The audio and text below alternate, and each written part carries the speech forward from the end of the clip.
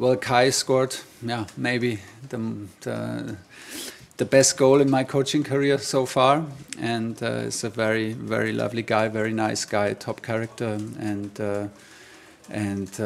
amazing team player with outstanding qualities. So it's I'm very, very happy for him that he gets the value, and after a bit of a rough start, but he gets the value that he deserves.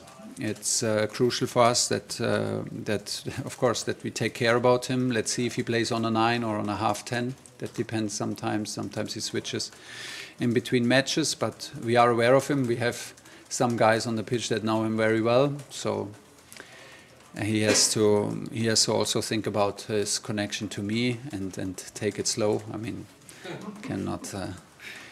This is also kind of respect that we expect from him. Okay, thank you all. See you tomorrow.